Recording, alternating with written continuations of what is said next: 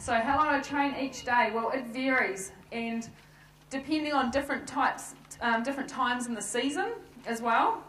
So for the last 3 months, I've been over in America racing on the road and training on the road, and it's all about going for as long as we can, so lots of long miles, and we can ride up to 5 hours a day.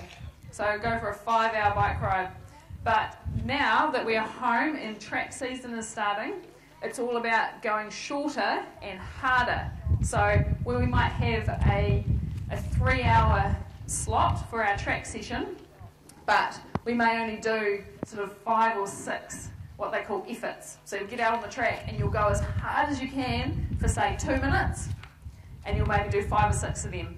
So it's lots of different types of training, and you have to do every single aspect to then be in the best condition on race day.